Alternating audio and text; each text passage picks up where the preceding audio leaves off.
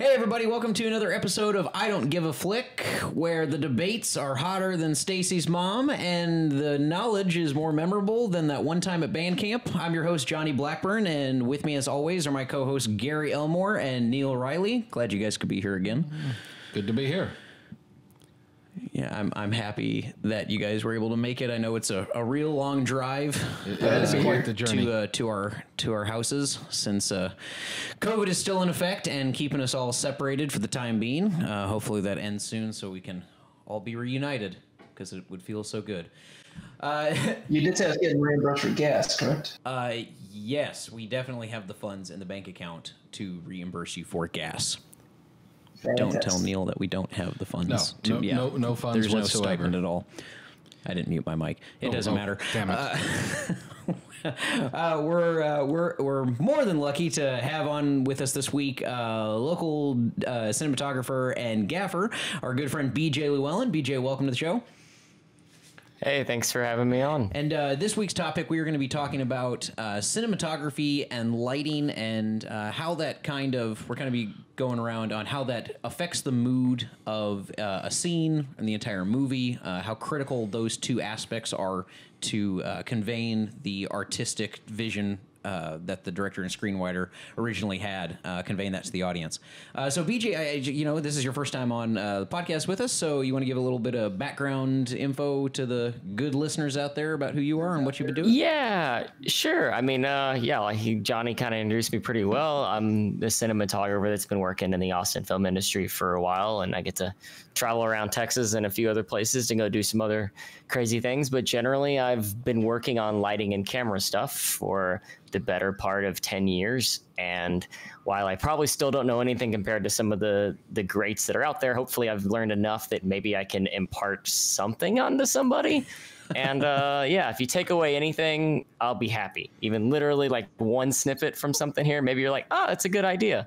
It could be worth it. It's like, I like to read those little photography books that you find in stores sometimes, the really intro, super basic ones. Sometimes, like, even the ones that are just like, oh, you just need to do this, because at the end, there's always a little section where they're like, here's some fun tips.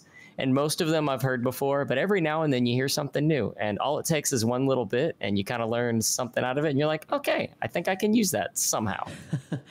Yeah, very nice. Now, so I guess a bit of background. One thing that I've always thought was kind of funny is I've worked over the last 2 years, I guess I'd say. I've had the privilege of working with BJ and his dad, who's been in the film game for, a 4 long decades time. At this point? I don't know, but 3 decades. IMDb has merged our profiles, so it's running at 40 years apparently that I've been in the industry, and I'm down. That's very impressive, BJ. Thank you. For a man of only 30 years old to have 40 years in the industry, very impressive. His father had absolutely 40. amazing. Collectively, they've got 40. So I remember your dad telling me the story, and you can shed some light on this for us. He actually was getting you onto film sets, and you were helping out before you were of legal age to actually do so and get paid. Yeah, what's the statute of limitations on something like that? 18, but yeah, no. Oh crap! But basically, when I started being in movies, or in TV shows, commercials and things, when I was literally like 6 weeks old. I was in my first actual commercial. They would just throw me in as a baby. And then as I was a kid, I was an extra working on different things every now and then. Of course, I had no idea what I was doing, but I've actually if you could find all the re-recorded over a couple of times VHS tapes and really bad stuff, every now and then there are a few of my weird random things through the 90s. Right. But at some point when I was about 14, I started actually being old enough to go onto a movie, to get pulled into a movie set and understand what was going on. And I started working on jobs, and I wasn't really any good, but it was fun and it paid me money. Start somewhere.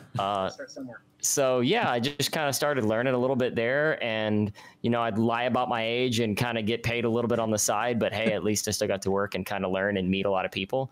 And I didn't really realize how many people I met till when I was 18 and graduated 17 and I graduated high school. I joined the union, and the union voted me in, and I was like, oh wow, they actually voted me in. They're like, oh yeah, all of them. Like they all know you personally because you've worked So with all of were them over you the last like 3 years. I don't know if you know this. Were you the youngest person ever voted into the union, at least in the state of Texas? Or I think so, but I can't really find any concrete evidence about that. But I'm not really sure anyone's ever been voted in like the day after they graduated high school. That's insane, because how many hours do you typically have to rack up to get into the gaffing union? I mean, typically you need like 30 days of union work or 90 days of non-union.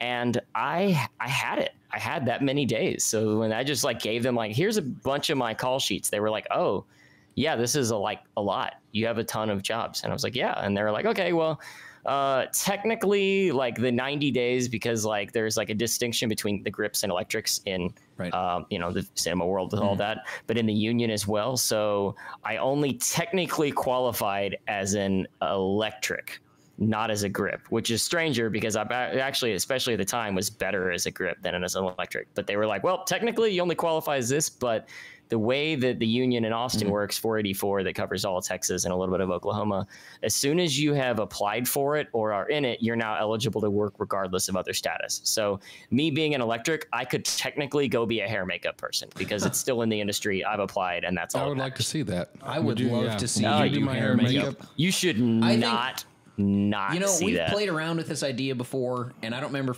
if it was Gary, if it was you, or Neil, if it was your idea, but we had played around with the idea of everybody on our next project switching from the roles they normally do, and trying something completely different. Yep. I'm sure I think chaos that would would be ensue. absolute disaster. The disaster artist. All right. So Gary, you're gonna go gaff. Yep. Okay. And Neil, you'll do DP. Yep. Yeah. And I'll run crafty. Yep. Johnny, you're responsible for the food. I don't know how well that's gonna. I will say, if you're looking for the humor in it, I may be better suited in the art department. I am like incapable of making things like as props look pretty on camera. Like people are like, hey, go cover that logo with some tape so that it looks normal. And then I cover it and they're like, wow, can anybody else go fix whatever the hell he just did? That looks absolutely Can anyone horrible. not fuck this up, please? Except this guy over here.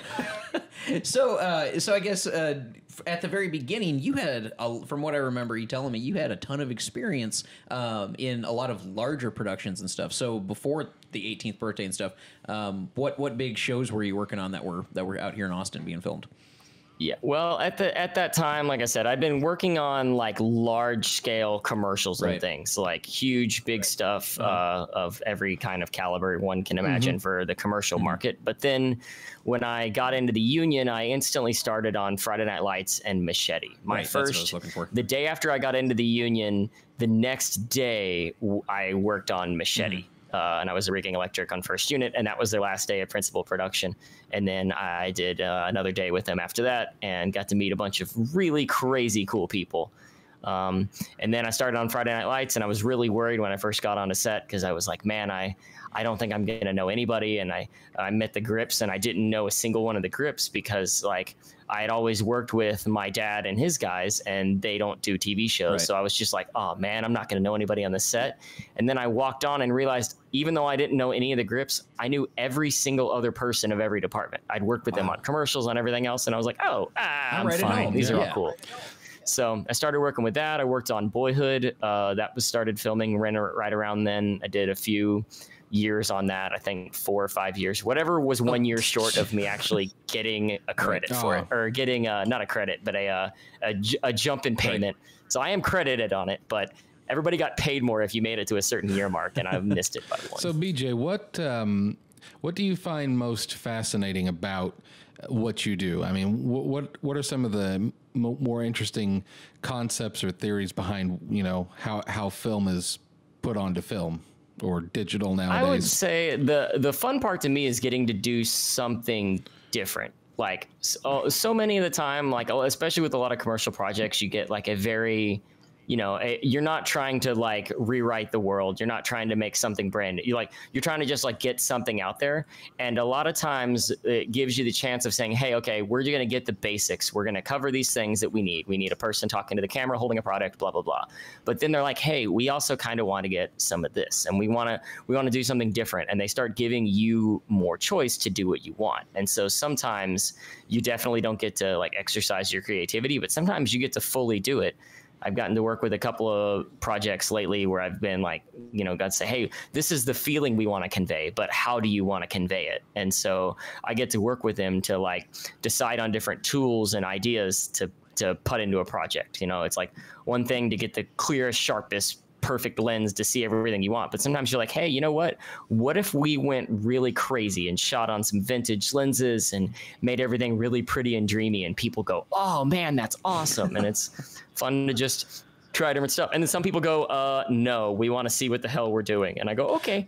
But it's cool to be able to work with people and talk with them and try out new ideas and new concepts, and it makes it really exciting. Okay, so let me ask you this, because I have worked with you on a few projects. How do you, I guess, what would you say that it's like to work with directors? Because the director of photography has a lot of input on how the scene is shot.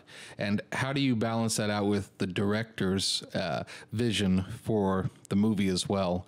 I mean, I know you've worked on a lot of different projects, and some you've had more input than others. So how does that kind of shake out for you? It's really interesting, because it's like one of those things that you kind of stop thinking about it as you go into it, where it's like I just kind of go into this mode of like I have like a getting this thing done and what it's going to take to do it. And so typically before we go into a job, I've discussed with the director like what we're doing, what the look and the feel of the job is going to be. Mm-hmm. And I've assembled the tools and spoken with other crew members to to get to the point that we have all the things required to do it, whether it's from makeup, with looks, with lighting, with this type or style of lights that we want to do to get it, and the camera department with all of our camera stuff we're going to get, what type of equipment, you know, every single thing like that to help build the look and the feel of something. Mm-hmm. And so when you get there on the day with the director, you already kind of know what you're getting into. And hopefully you even have like things like a storyboard or a shot list, but if nothing else, you at least have a plan. So when you walk in, you either have already scouted the location or you're seeing it for the first time. You know the things you're already looking for. You're seeing I look at it first from a practical perspective. I look around and I see where the power is, where the windows are in a room, where the active lights are, what type of lighting they are, how they're going to affect the scene, whether I need to have them on or off to particularly be in it, and how we're going to adapt to it. And as I'm processing all of those things, I'm also checking with the director to see exactly what he's thinking for a certain piece. So if we were somewhere that we only really needed to be by a window and that needed to be the main light, and I looked and the room that we're in has a lot of tungsten overhead lighting, then I would turn off all the tungsten so that we're now in a single color scale or in a single source of color that we can balance our camera mm-hmm. to. But if we are not somewhere where that option happens, where per se there's a lot of different multiple color units to the scene, we can work on isolating our subject and what we need to do so that the color is the truest that it can be there. And as you're looking at all these things, you're talking with the director to figure out exactly how you can achieve that best. And they know, you know, your director has an idea of what he's going to do with his actors. And as the DP, your goal is to take what he wants the actors to do and make it beautiful and read on camera. Okay, yeah. So I guess let's kind of flip it around and segue into another area that I kind of wanted to touch base on. So you've always been behind the camera for a long time, for most of your adult life. I think that's safe to say. So yeah, I'd say the last 5 to 7 years I've been kind of behind the camera. I bought a camera and was like, I'm going to figure this stuff out, and so I did. So from an audience perspective, when you actually go see a movie, and I know we had briefly gone over this the other day, but when you're watching a film, what do you typically notice yourself looking for? Really common, well, I say this is kind of how I look at it. So the first thing I try to do when I'm watching a movie for the first time is enjoy it. I don't try to look for any of the things, right? But then there's a few things that happen that take me out of a movie and make me start looking at it. It's kind of got to be now. Like I can go to a point where I'm in a full like super hypercritical mode, but like I try not to do it because it's like it's not enjoyable for me, and like it just really takes it out. So I would say that one of the first things that I notice when is not right in a movie is like the pacing and the rhythm. And the biggest one that I know when it happens, which I've hit in a few movies, that when I tell people it, they get mad at me for saying it. So I don't want to even name which specific movies. No, you have to tell us. You can't leave us hanging. Don't do this. Come on, man. Well, one of them that totally gets me is the new Tarantino movie that everybody really loves. Once Upon a Time in Hollywood. Once Upon a Time in Hollywood. I actually do like it. I actually do like the movie. That's good. But we're not fans here on this podcast. That's okay. I wasn't a fan when I first saw it. Let's just say that. Or, we'll leave that for another debate. Let's stick with the first question, and then I'll jump into the hating on that one. But it can go either way. But no, what happens is there's a certain point in a movie where I kind of lose track of the movie, and I realize that I'm sitting in a chair watching it. And I haven't really figured out what causes that, but to my best, of ability that I can tell, it seems to be where sometimes you just kind of lose your pace and you're kind of like, okay, like something's here. And then that usually takes me out to noticing more things. But that's the biggest one to me. Some movies make it happen for me more, some happen less, but it's kind of just something about the rhythm and the feel of the edit that I feel does it the most. And not that I'm even necessarily blaming an editor, because it's the shooter that's also conveying that message. But that's the first thing that I look for when I'm watching a movie. And then the other one that tricks me out, which again only really comes because I'm a camera nerd, is I'm really bothered by missed focus marks. That one drives me crazier. Most other stuff, honestly, I don't really notice. A lot of the like I guess because I am in the industry, like I'm not bothered by like things like the Sing of the Boom, the Game of Thrones coffee cup that's like left in there, and they're like, oh yeah, they left a coffee cup. I'm like, it happens, whatever, just let it go. Yeah, I'm like, whatever, and I go on. People are like, "Oh my God, Starbucks exists in the universe." The only thing from the cinematography world that bothers you is missed focus marks. There's nothing like missed opportune lighting. Like I was talking to we have a mutual friend, Chris Cogswell, who's also in the industry out here, and so he always told me that the first thing, as a gaffer, as someone who controls setting up lighting and all that, that was always the biggest thing for him, and that would make or break a movie. He was like, to my core, I don't necessarily intentionally try to do that, but he was like, I always just go back to looking at the lighting and how it affects the scene, and whether a certain character's too washed out, or the undertone doesn't really match with what they're wearing. Yeah, that is true. That definitely does happen. But I'd say there's kind of two caveats to that I try not to really look for as a pure judge, especially on like the first viewing, which is a lot of times when they talk about somebody being washed out, is like when you're like, they're too hot, basically. Like, all of digital film is between 0 and 100%. Like that's just, anything beyond that is gone. There's like something called like a roll off, which is like how nicely that thing blows. But the big thing is the cameras that professionals shoot on are so much more competent than the display that you're watching on, that a lot of times I kind of give it away. Like I'm just kind of like, it's probably not that bad. Like I've seen a lot of stuff that on my TV is really black, and it's because I know my TV sucks. So I try not to judge it from that. And if I'm really bothered by something, I will re-pull it up on a better monitor and look at it. But for the most part, yeah, like I would say so. But the other thing to remember is that lighting is an art, and art is subjective. Sure. So sometimes you can be super underlit or in a weird way, and it's because you're trying to make a point with it. Even if I might not necessarily agree with it, you're like, man, that was a really dark scene that I don't know what happened. Right. And you're like that, and they probably intended for me to see that he kills this guy. That I probably should have seen that, but so it's like one of those things that it won't make or break a movie to me, but it will definitely add to the point. Yeah, Johnny and I were watching a Neil Breen movie last night where that's Twisted Pair. That's classic cinema right there. Where he was working on lighting, and every shot pretty much had a from like the top left to the bottom right, a streak of light, and that was like the main light in the shot. And it gets It got a little repetitive, I think. Yeah, just a tad. I mean, it's basically like I don't know what type of light they had, but basically it seemed like they had barn doors like encompassing like around it, and then they closed them to just make this tiny slit. And I think he was trying to be dramatic and artsy with it, but it just didn't make any sense. It was every scene. It's called The Slash. It was horrible. And it was so when was that movie ish made? 2018. Yeah. This guy is also like this guy is like, you've heard of the movie The Room, right? You've heard of the So Tommy Wiseau, the guy that created that, a lot of critics called him like, you know, they're like, oh, he's the Alfred Hitchcock of shitty films, you know. So this Neil Breen guy came along about 2 years, I think, because 2006 was his first one, right? I think it was 2010, wasn't it? No. That was his second movie. But anyway, so he came around a couple years after The Room came out, and so now people are saying, they're like, oh wow, this guy has, you know, he's superseded Tommy Wiseau as the king of crap. Or subseeded. I don't know how that would work. Yeah, that's true. I guess if he's one of the worst of all time. So BJ had Hey, it's a race to the bottom, I guess so. man. It's a long fall. So long and hard. I had a question for you. So when like a director gets with you and says, and y'all are figuring out how to set up a shot, do you prefer it if the director gives you a more technical aspect? So like, you know, I want the light over here. I want it to be, you know, this bright.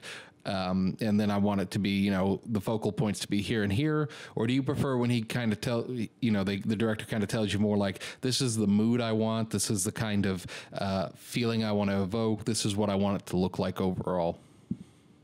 I would say honestly both, but I would lean towards, I like a technical director who is more technical, saying I want this thing here. But I like them to be willing to change and compromise, because there's definitely no problem with somebody saying, hey, I need this thing to be here and do this. And it's like, okay, cool. But like sometimes you might say, hey, I know what you're trying to achieve with this look, and what you're doing isn't actually either the most efficient way or going to work. I worked on a big budget commercial a while back, and I don't know if I'm even legally allowed to say what it is, so sorry, but it was Nike. Hang on, let's go with it's a caffeinated soda water. Let's go with that. And I won't say anything else. That could be. That's general enough that you can't really tell. So there's a lot of different ones in there. Pepper. Boom. Yeah.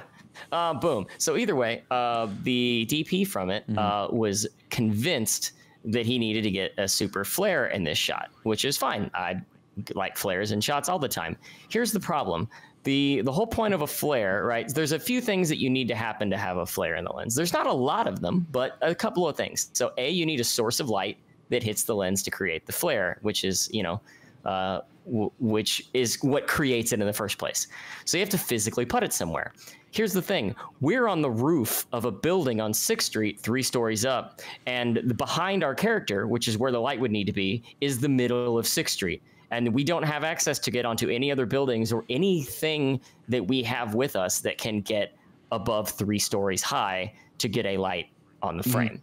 So we ended up hand-holding a light extremely close to the lens to cheat it kind of from a different perspective, which in and of itself isn't bad. And you can work around that. Like I do that sometimes too. Here's the thing. The light was a particularly massively huge light and still didn't really work. And it's because of the problem too. The director had chosen the wrong lens for the shot, or the DP and the director had chosen the wrong lens for the shot. They had gotten specifically Arri Master Primes, which are some of the best lenses made. They're really great. And their entire design is to reduce flares. They're specifically made for like something like when you want to shoot the next Transformers movie and you need a guy on a green screen and you need the absolute utmost resolution and critical focus. Like your whole goal is to just get information to give to the CGI people to make more stuff. They're a great lens. They're perfect for what they do. They don't flare. They're $80,000 spent on that one lens to make it not flare. So with all the work that we did, that lens did not flare. Okay, just fix it in post. Period. It's fine. No, don't say you that. can just add that. For everybody out there that's not familiar with being on a film set, people will joke around and say, we'll fix it in post. It's a bad idea. That's horrible advice. Right. Never do That's that. why on all of Johnny's movies, we have to fix it and post everything all the time. I've never said that one time. I mean, that's also Gary's favorite saying. So. It's true. It is also Gary's favorite saying. It also doesn't help that I think between you, me, and Neil, we've been in pretty much every project that we've all done over the last 5 years. Well, I worked on a job for a cell phone broadcasting company. I don't know. Take with that what you will. And we always did a ton of different jobs for different phones that they came out with. And they always would try to fix these reflections. And at some point, there was a few people they'd work with. They just go, we'll just fix it in post. It's fine. We'll fix it in post. It's fine. No. After about 3 months, one day there was a new guy on the set, and we went, and he goes, I'm here. I'm the guy that has to fix it in post. I'm going to tell you what you can or can't fix in post. You're not fixing that. They're like, we can put this light here and make that not happen. Right. He goes, good, do it. Take 5 minutes. You can't afford to fix this in post. Applause for that gentleman right there. That's a good man right there. Because that is a lot of work to do on post. That is a lot of work. So I want to change gears a little bit back to what we were originally talking about. So you're saying primarily as a professional cinematographer and gaffer, normally when watching a film, you don't typically notice the things that are relevant to your professional work as the first initial thing in a movie. It's typically it's pacing or it's the story itself. Typically. Yeah, I would say that's the first most thing. I mean, like I can definitely, if there's some crazy shit going on, like something out of Inception or whatever, that's going to definitely make me like look at it first and go like that. But for the most part, I try to look at it in a sense of wonder, and I'm not really taken aback by something until I notice it's wrong. It's like, you know, if no one really notices it's wrong, is it really wrong, or is it just a different choice? Right. So I want to pose that question to Neil. Neil, you're primarily a screenwriter, director, producer. So what is the first thing that you notice when you're watching a film? What typically are you looking for? What pops out? For me, I mean, to me, the film is usually built around the sound. So if the sound is not matching up or it's not where, you know, I may have taken it, that's usually the first thing that stands out to me. So is it just composition and the score, or is it also Foley, like, and overlaying sounds and stuff like that, or is it everything all together? Or? I mean, it's everything. I mean, you and I have sat through movies where, you know, you're like, oh my God, everything is too quiet, or that audio is way too loud. You know, it's a balance of everything. Yeah, absolutely. Yeah. So Gary, I posed that same question to you. Now, obviously, you do screenwriting and directing stuff, but primarily what you've been doing over the last year is you're LeadFeather's post team, like you're our editing guy. So for you, you're the guy that fixes it. You're the guy that we screw over on set. You know, and in fact, on our last shoot, multiple times during the shoot, BJ was like, apologizing to Gary. He was just like, I heard that, BJ. Sorry. He was like, sorry about that, Gary. I like to give subtle notes to the editor when we're shooting, and I'm like, by the way, that one was horrible. Use the next one. Don't do it. Don't do it. It's wonderful just having your voice whispering in my ear on the headsets. I really appreciate it. I try to do it really softly too. It's hours of footage. It's like a weird cinematic ASMR. Yes, exactly. It's going to be okay. You can do it. It'll be fine. So for Gary, what's the first thing that typically is it the pacing and editing for you, or is it something else? For me, what I notice first about a movie probably is going to be the pacing of it. I would agree to that because it is relevant to what you're professionally doing. Yeah, I mean, because like the pacing of a movie, I think can really like determine how you feel about it more than anything else. I mean, music is of course very, very important, sound, and then the visuals also very important. But it's what both those mediums combine to make that really. You know, the sum is more than the whole of the parts. Right. Or something like that. The whole is more than the sum of the parts. There we go. It's close. We go. Close enough. I'll fix that mistake in post. Yes. Please don't do that. There's some parts in there somewhere. Go with the live version. And for me, you know, primarily it's that same thing. You know, primarily I'll direct AD or produce screenwrite here and there. But yeah, my biggest thing is the script. For me, it's always the dialogue. You know, I can't tell you how many times I've seen even short films that people post on those like the film Facebook groups, which actually have a lot of the majority of the posts. You know, I'd say at least 65% of them are all professional paying posts. So you know that most of the time the stuff you're watching is going to be okay. It's going to be decent. But I was watching this thing today, and it hasn't technically premiered yet. I don't want to call people's names out, but the script was actually really solid, and it was really good. But the guy who played the dad was just fucking awful. Okay, and I don't mean to be. All right, looking for dad movies that are premiering on Facebook, guys. We gotta look for them. I'll tell you when it's over. But you know, so sometimes, I think for all of us, I guess my point in that being, sometimes it's the acting. You know, and so I think for all of us, even though we have one key area we like to hone in on, and that's the area we're naturally going to think about. You know, there are other. I don't know. Maybe we get tired of working on those so often that we force ourselves to focus on something else when we're watching a movie. Well, in our craft. I think it's also like if everything's at a certain level. Like it's got to be a certain competency level. Right. Like the script has to be competent, the acting has to be competent, lighting and sound, and then if something doesn't reach that level, that's when you notice it as like Mm-hmm. this is really bad. I saw the boom or whatever, and then Absolutely. And then from there, you can notice sort of the upward spikes of like the brilliant things that are done, like in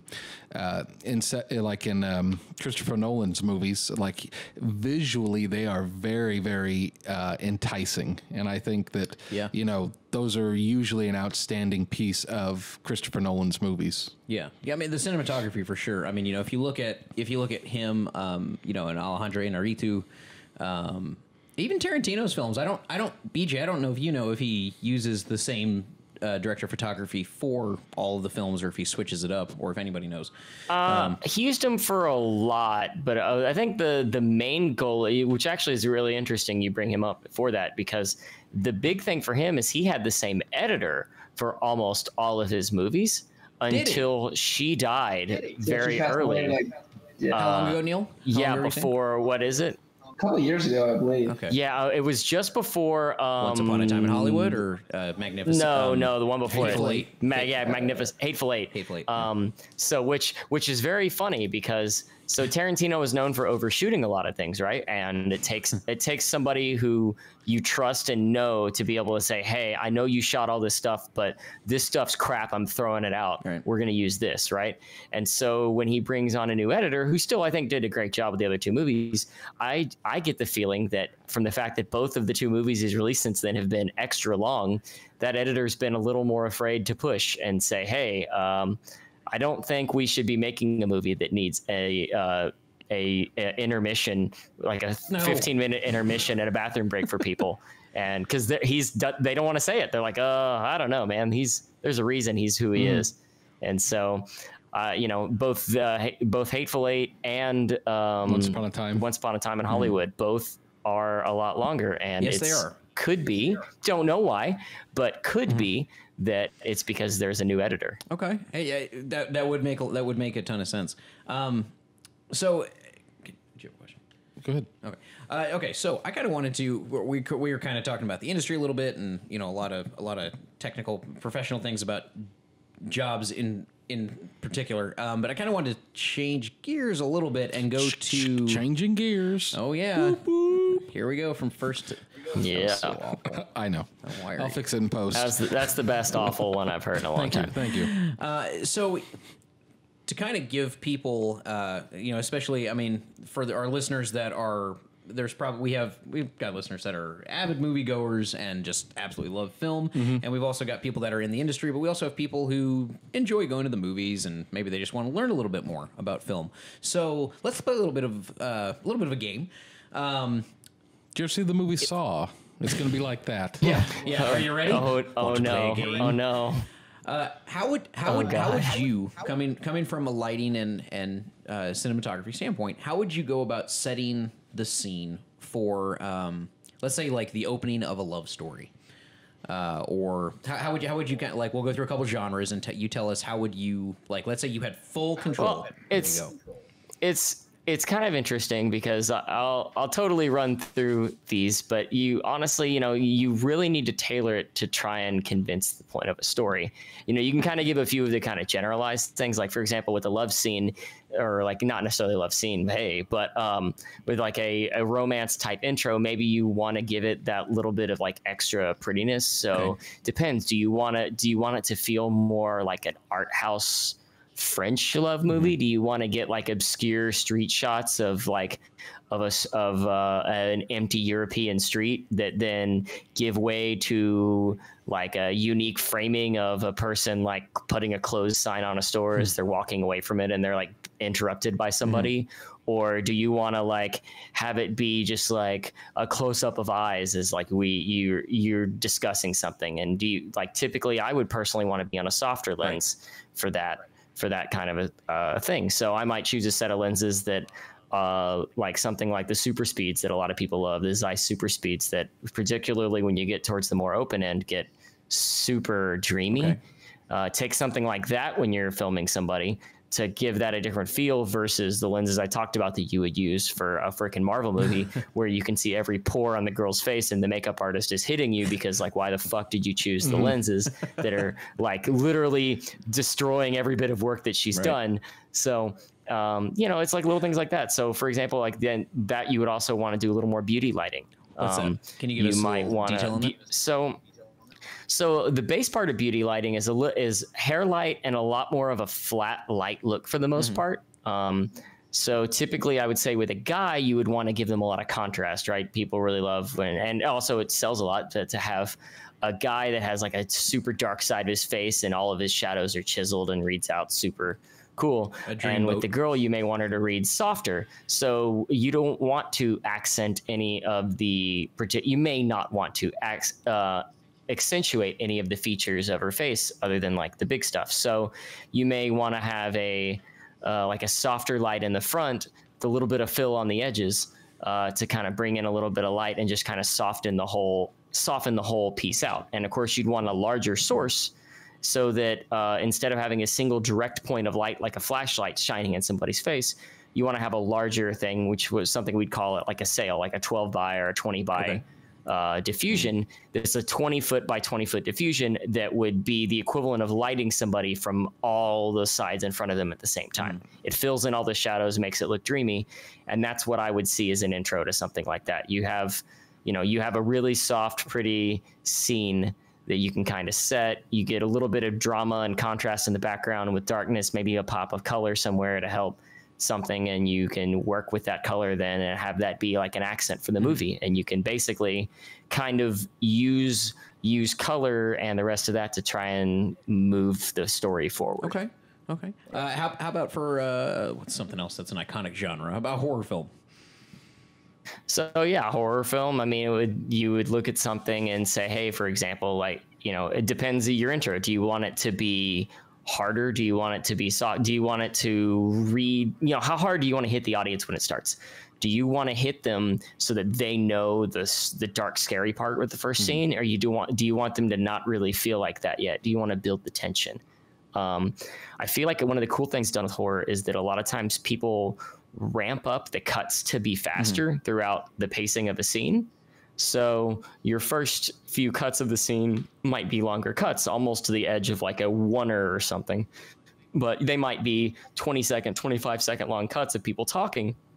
And then as you get to the climax of the scene, it's getting so short. Boom, boom, boom. Every time the camera angle is changing, the focus is changing. Different things are moving. There's like this kinetic energy that's happening before you then drop it off and let it build to either a reveal or a lack of the reveal to happen.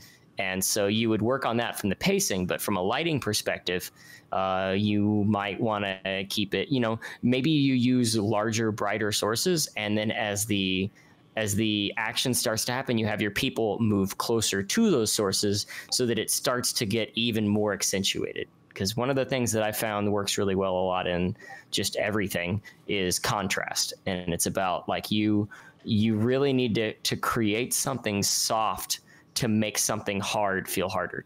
You need to make something dark so that you can make something really bright feel like it's blindingly bright. If you just come in with something really bright, it doesn't quite feel as bright as it really is until you've really seen something dark to accentuate it. Yeah, it's like yin and yang, If you only have brightness, you can't really like tell how bright it is. And if you only have darkness, it doesn't pop or doesn't also give you that sense of dread. Totally is. Okay.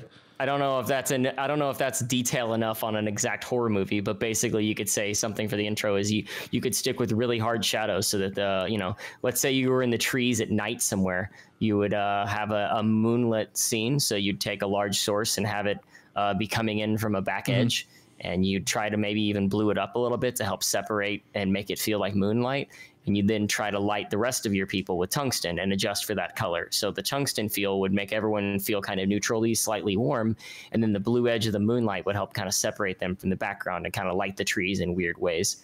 And then you could have them kind of play with light. Maybe you have a campfire, or maybe you've got people with flashlights.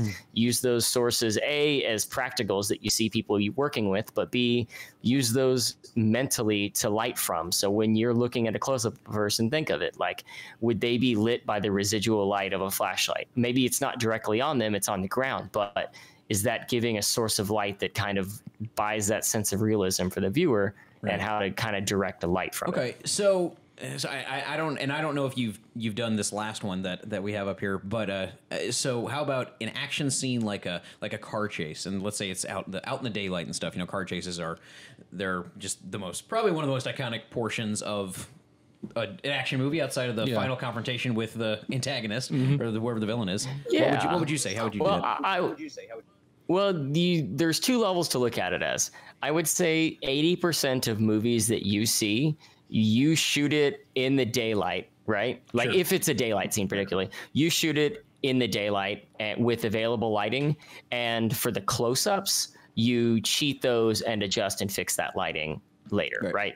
So let's say there's a guy driving through town. For the most part in town, and he's driving around, they're not doing anything. Maybe there's a couple of lights on tops of buildings or something out of the way. But for the most part, it's hard to get something that far away to compete with the sun to deal with that. You can now on the big budget movies, which I'll go into in a second, but for the most part, you're going to do something like that. And then for the close-ups where you see the person driving, a lot of times they do something called the poor man's process, which is where either on a higher budget scale is you put the car on a trailer, and then you'd have the trailer drive around with an actual driver dealing with that. And that way the person in the scene isn't focusing on that. You put overhead lighting and rigs over the car to isolate the car from the outside world, and you light accordingly to the kind of world around you. You light with the levels to make things read a certain way. And as you get even farther down the line, you eventually get to the points where, and I've been on even larger budget things that do this, you put the biggest dude on your set with a 2x4 wedged under the back tire, and he goes up and down on the board while the car kind of moves, and the guy acts like he's driving. And you just kind of put everything out of focus in the background, or you try not to see it, and you deal with it all later, maybe even on a green screen. But you just try and focus on the little things. Maybe you shoot low, only looking up at a sky that's blown out, so you can't tell that he's not moving. Maybe you're looking at him adjusting knobs on a radio, hands on a steering wheel, something you can't tell, but still give you the feel of movement of somebody driving a car. And then there's the bigger way of doing it, where, for example, on the I got to work on a little bit of the Coen Brothers remake of True Grit. And when they were out in New Mexico shooting, giant wides of the world, which you would think, wow, there's no way they can light that. You're wrong. They take about, I would say they'd have 8 banks, 8 18K lights or 24K lights, which are the ones that are the size of your Honda Fit. And then put those on stands, and they build a platform out of that, have a couple generators for each of those lights. And they would call that platform A, right? That's 8 lights. Well, they would dot a mountain with them. They would have them they'd have, I don't know, probably 16, 20 different setups of those that would light and direct the scene so that they could backlight the grass as it blew in the wind. I mean, just on the large scales where it's they have so much money to be able to spend on stuff, they can do it. So as the horse is walking through the world of it, you get to see all of this light just beating down on it. And that's so much light, you can compete with the sun. So with that same thing in there, you can do that with night scenes or with other scenes as well. If you're Transformers and you're shooting a run through downtown LA, you are going to dot all those buildings with giant lights so that they always have a cool back edge separating them everywhere that they go through. and you might have them on giant dimmers that are known as variacs. And those dim a light down because if you tried to plug a normal dimmer into a 20K light, it would just explode in front of you. So these are basically just extremely overbuilt, because they have to be, dimmers that allow you to dim lights down that have so much power that they use more than like about 5 to 10 circuits in your house would use at a single time. Okay.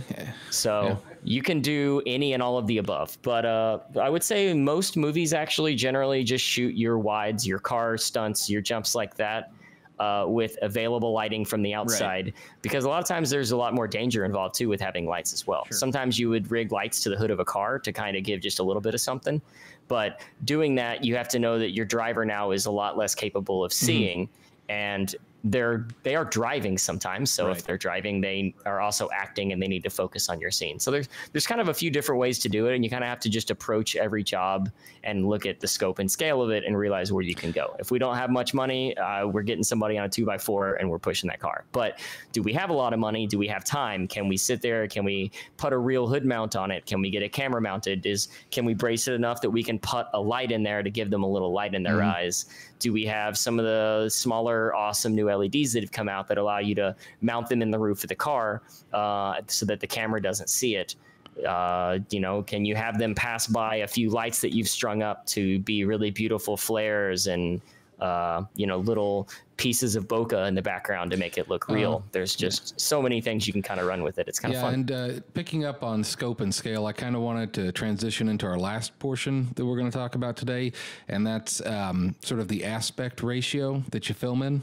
So to me, this is a very interesting topic because there's so much, I think, thought that has to go into it before you start the movie, and you can change, and have a different aspect ratio throughout the movie, but that'll be a very jarring effect if you do that. So, yeah, there's a few movies that do it really well. But yeah, it's a lot of times you just have to kind of pick the scope and scale. So an example would be Wes Anderson's Grand Budapest Hotel, and how when they're going between like the old time stories versus the new time of like now, as they're in the realized world of what the hotel has become. The real world, they're shooting on 16:9. It's your regular, industry standard TV viewing industry standard platform. Everything looks pretty normal. But when they go to old school, you go to 4:3, which is the old standard. And I actually really like how they did the transition and the feel and kind of make all of that read. And I think it's really interesting. But yeah, there's definitely, you kind of have to look at it from like an art house kind of point of view sometimes, or sometimes it might be cool to have multiple different cuts of like almost the Brady Bunch style, different pieces that are all in there at the same time. And so that may impact how you are making it happen. You may have 16:9. Then it comes into anamorphics and the really fun stuff. But anamorphics are really expensive, which anamorphics, if you guys don't know, I don't know if I should explain that or not, but anamorphics are basically kind of an old school way that people used to get the equivalent of widescreen. It started out as the only option where you could do it, where 4:3, the one we were talking about, was the old school way, is really square. And people were like, how can we get it to be wider by still using the same medium of film to do this? And they said, well, if we put a lens that squeezes everything like to be tighter, so that when we film it, it's actually like squeezed in and looks really weird, then when we project it, if we project it through the opposite of that squeezing lens, we can make it twice as wide as it would be when we view it in a theater. So I guess my question, BJ, was I guess more in terms of like the feel of the different aspect ratios. So, you talk about sort of the old school, like the 1.375 by 1, which is sort of like Grand Budapest Hotel, which is a very square aspect ratio. And then you kind of move into later of the like, I guess earlier would be like a 1.85 by 1. And then which is a little bit wider, and then you get into more of a wide screen by like, the 2.2s to 1 and the 2.39s to 1. I would say, first off, I apologize in advance. I'm probably wrong with all of my actual namings of the numberings, because I've just never bothered to learn them by that like point format. appreciate Right? your transparency. I've learned them from a point. Yeah, no, I'm just being honest. I view them in a format that a lot of the lenses are sold in, just because it makes life a little easier for me. Like I totally I'm agreeing with you. I'm just, I know them as lenses are kind of sold as a 1x lens would be something called spherical, which is what is not having any kind of that stretch, is the standard 16:9 look. Then you have 1.3x anamorphic lenses, which is the like little bit of one that you talked about before you got to the full stretch, right?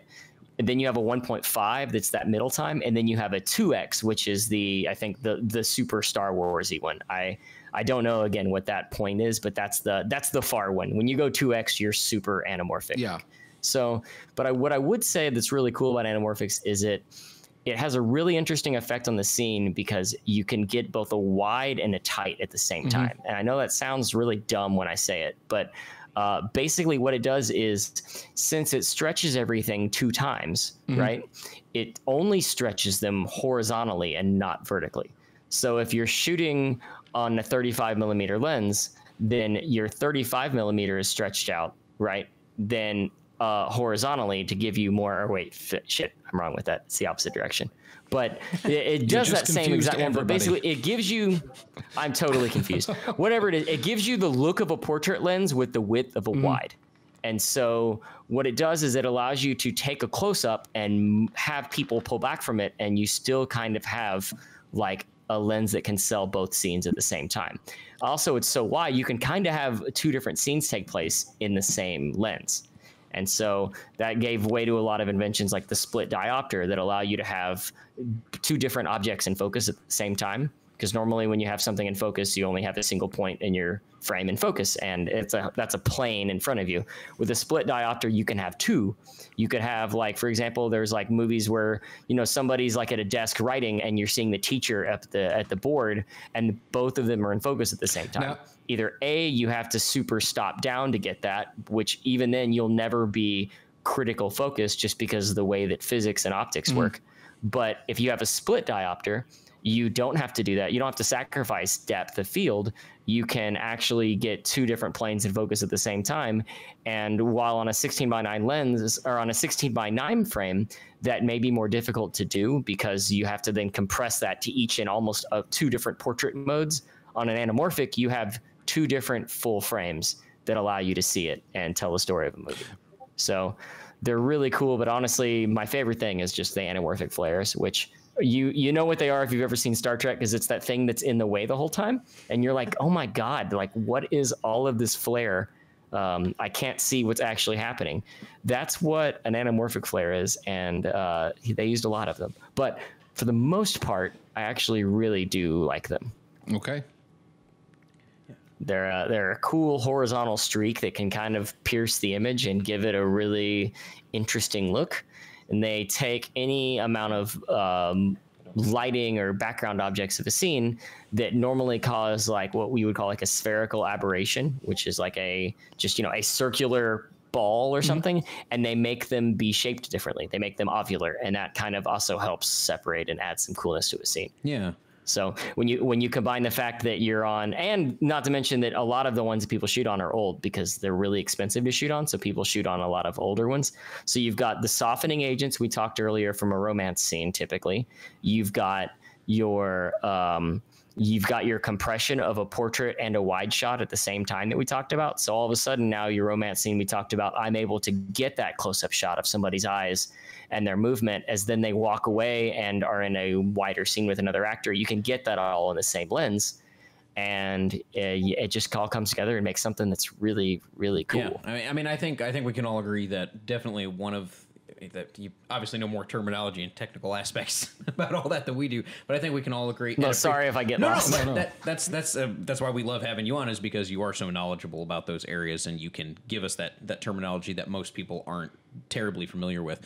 So I think we can definitely all agree that cinematography and lighting are 2 of the most critical and crucial aspects for any film to be successful. Outside of his script, and you've got your score and all that. But I guess to kind of wind us down, for somebody that's looking to get into the industry inside either the gaffing or the cinematography world, the obvious answers I think are to PA and like pay your dues and stuff. But what prior knowledge would you recommend to people that want to enter those two fields? What prior knowledge would you have them study up on before entering that area? What kind of things would you recommend for them to maybe watch or read or do on their own, or anything like that? What advice? There's a few things. First, I do want to reiterate like kind of what you said about the PAing thing, though.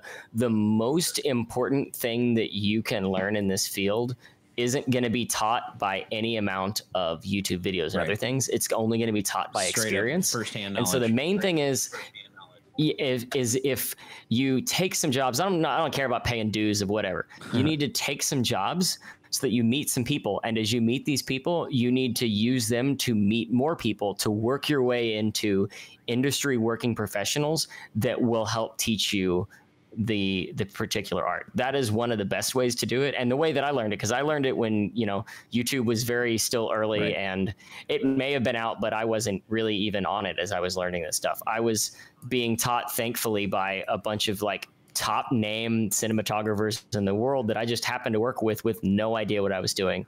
And I was just the lighting guy that was doing stuff. But I was like, man, that's really cool. How do you do that? And you're like, oh, that's what the rotating rig room is for, that they use for Inception. And you're like, oh, I didn't even know that thing existed. And now you're learning why they use it and how they use it. And you're like, okay. And so when you start learning the tools and you start working on jobs, you start to understand how they work and how you can achieve things. So that has helped me as not that I write much, that's helped me as a bit of a writer. Whenever I'm kind of writing something, like I go, okay, well, what could I use here to make this be cool? Oh, that would be fun to make that happen. So that's the first step. But there are still some YouTube videos that I do really like to get into and follow. Like I really like, there's a thing that unfortunately doesn't go on anymore, but there's still a library of videos called Every Frame of Painting, made by Tony and Taylor. I forget their last names, but they are awesome and probably inspired me more to actually get in and do stuff more than most other things, because they so eloquently actually break down stuff. A lot of people on YouTube, I feel like, are, I don't know if the word is like an armchair critic maybe, but it's, I feel like they don't really know much of what they're talking about.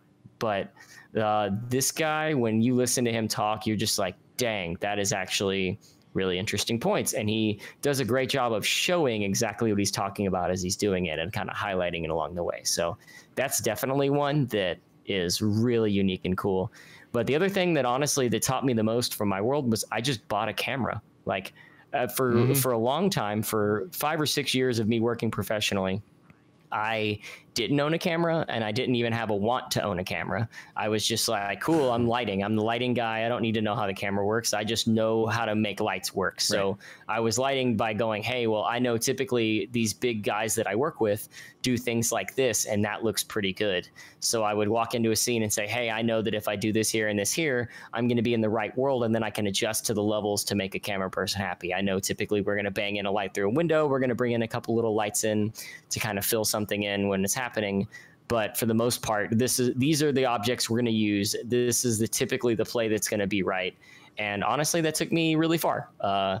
But buying a camera and actually just like learning how it works, learning why it works, and then learning the history of that as well has taught me a lot, and it gets you farther and farther down the wormhole of the first thing. You're like, oh man, if I get a lens with a smaller f-stop number, I get more depth of field. Sweet. Yeah. And I can spend a lot more money getting it. And you're like, cool. And now I don't need as many lights. Yeah. Cool. But then you're like, oh, now nothing's in focus because it's too small. And you're like, oh, so, okay, hang on. Now I got to work to the next step. So what defines visual quality and visual fidelity? And so that sends you down rabbit holes of, instead of just sharpness and things like that, you're looking at color, you're looking at the way that the rendering of a bokeh comes out in the background, and the way that you might, when I look at it in a scene, a lot of the times I'm looking for how this thing will look out of focus. I'm like, I know I'm looking at a person on a 50mm lens, and I know they're going to be at this distance. So if that's there, will that be a pretty out of focus shape, or will it look like a big old blob of doo-doo? And how will I make that look better? Like, hey, put this poster on the wall and draw some writing on it. Like, what should it say? And I'm like, I don't care. Just write anything you want. I won't be able to tell. Just stick it on the wall, and oh look, now it looks now better. We're good. Yeah. So it is basically about, it is basically paying your dues a little bit. I mean, even if it's by yourself, you know, It is. get the equipment, work on it yourself, get some friends together, do your own project, and trial by error. Yeah, you know, get some real experience with that. exactly. Definitely. So so BJ, we want to thank you for having you on. Unfortunately, we are all out of time for today. And really quick before we go, a little fun thing we like to do with all of our guests, and we'll do it with the host panel today too. We like to have you all recommend a movie for us that our viewers might want to go ahead and check out, preferably one that you really admire the cinematography and the lighting, since that was our topic this week. But if you have another one that you just watched recently that you're super into, we're all for that too as well.